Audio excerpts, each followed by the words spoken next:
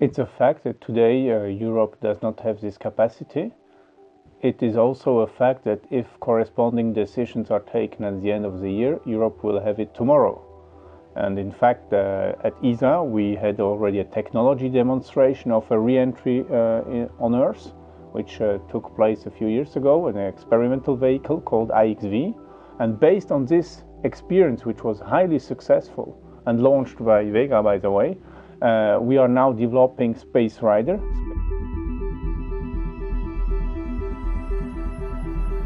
During low Earth orbit operation in microgravity, the vehicle can turn, maneuver according to the mission it has.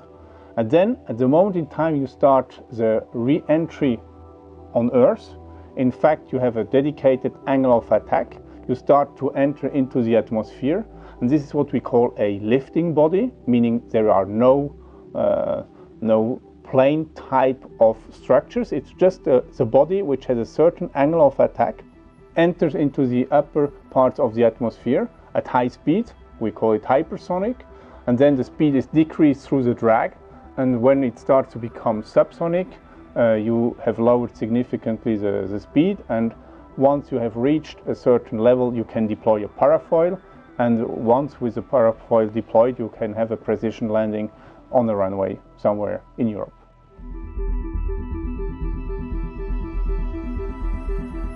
We do a call for opportunities, and we will have different flight opportunities planned, for example in microgravity research. So if you are coming from a university, that's for sure an opportunity, like in material sciences or pharmaceutical field, biological field at large scale.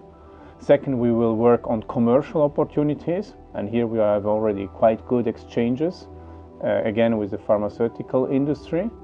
And we will look for further in-orbit validation and demonstration of technologies which have to be tested and qualified in space before they go on big and costly missions.